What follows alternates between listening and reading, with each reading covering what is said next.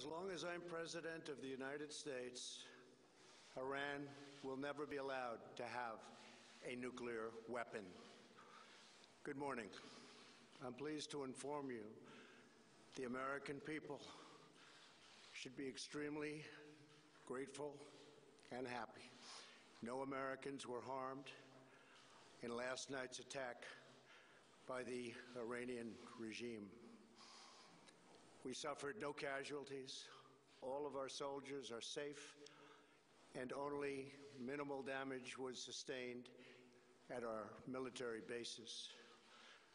Our great American forces are prepared for anything.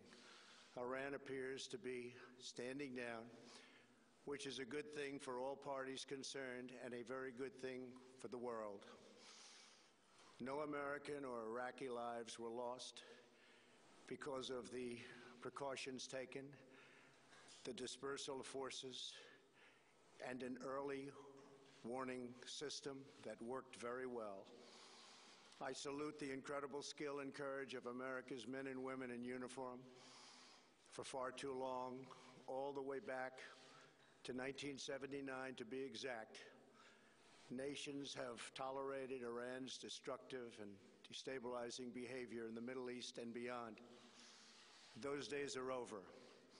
Iran has been the leading sponsor of terrorism, and their pursuit of nuclear weapons threatens the civilized world. We will never let that happen. Last week, we took decisive action to stop a ruthless terrorist from threatening American lives. At my direction, the United States military eliminated the world's top terrorist